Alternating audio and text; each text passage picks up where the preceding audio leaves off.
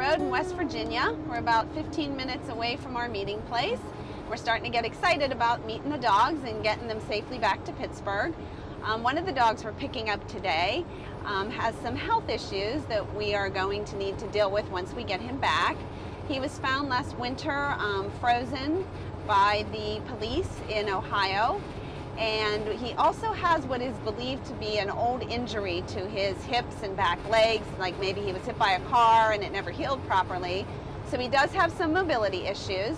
He also is heartworm positive, so we're going to get him back to the shelter, get the vets to take a look at him and get a plan in place to get this guy on the mend so he can go on to find his new forever home.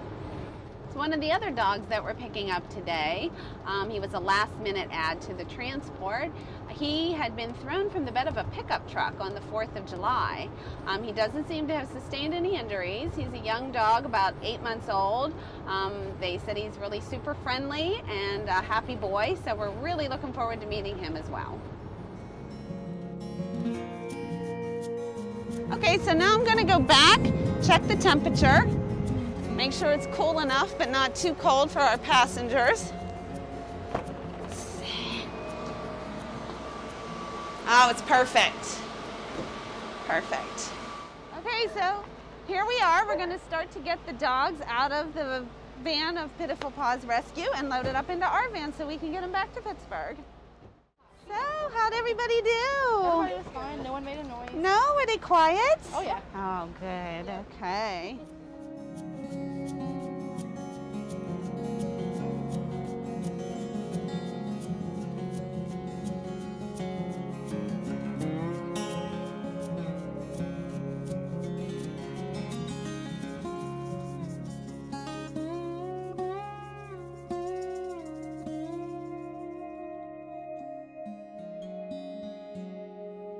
So this is Guppy.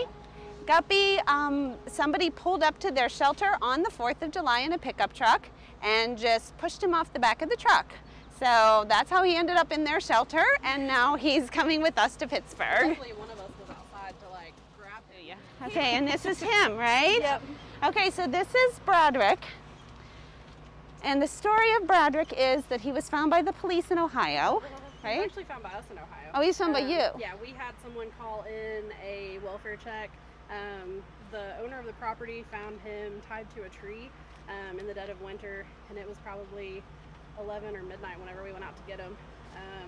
And they had let him loose from the tree and gotten him like unstuck to the ground because he was partially frozen to the ground. And then he was hiding under the house whenever we got there. Oh. And we kept hollering for him, and the video is basically just us yelling for him to come out, and he came out, and we obviously saw what shape he was in. Oh, buddy. Yeah. And you can see that he has some injury. They believe he might have been hit by a car or something in his past, and it didn't heal properly. But he gets around great, and he's nothing but a good boy. And we're gonna love him just like you guys did for all this time. We're gonna get him to our vets, see what we can do to get this guy to be able to stabilize and walk better, and see what we can do to help him. So we're back in Pennsylvania. It's been a quiet trip so far. Everybody's riding really well. They got in the van nicely. They're probably enjoying all the air conditioning and the peace and quiet after being in the shelter for so long. A lot of times when dogs get a reprieve from all the noise of a shelter, they sleep very soundly. So this is one of our new regional transport partners. We have several here in the state of West Virginia, and we spend a lot of time driving down here. We're usually down here a couple of times a week to meet one or more of our partners to bring back cats, dogs, puppies, kittens, whatever they need help with. We're more than happy to help, and the people of Pittsburgh are always looking to adopt some really cute little friends, so it all works out for everybody.